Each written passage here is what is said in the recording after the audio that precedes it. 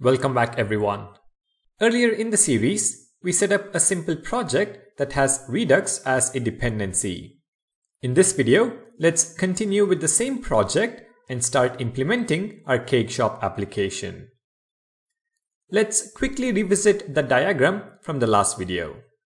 Leaving aside the application, which we already have, there are three parts to implement: actions, reducers, and the store.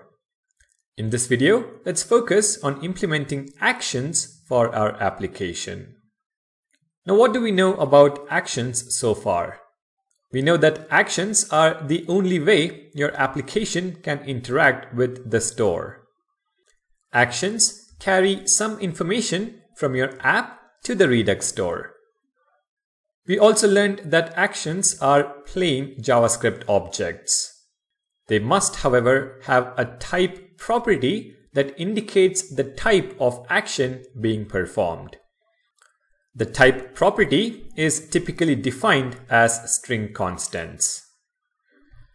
So let's go back to VS Code and create our action for the cake shop application.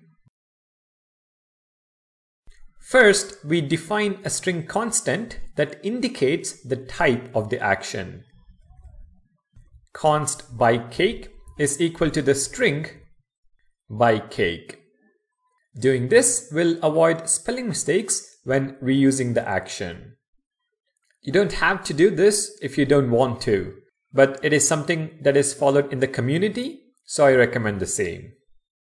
Next, we define our action. Remember, an action is an object that has a type property. So an object and a property type whose value is the constant by cake. And that is it. You have just created your very first action in Redux. Now you're not restricted to just having the type property. Other than type, the structure of an action object is completely up to you. So you can have another property that is an object, or a really simple property that is just a string. For our example, I will simply add a property called info and set it to first Redux action. Alright, we now have our action in place. But with Redux, we also go the extra mile to implement what is known as an action creator. And as the name indicates, an action creator simply creates an action. In terms of code, an action creator is a function that returns an action. So to implement the action creator, I'm going to create a function by cake which returns the action.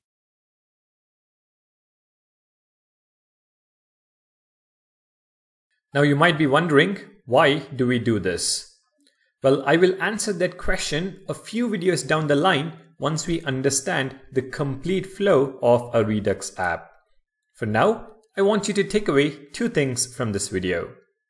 An action is an object with a type property. An action creator is a function that returns an action. If we now go back to the diagram, we have implemented the first part. In the next video, let's implement the second part, which is a reducer.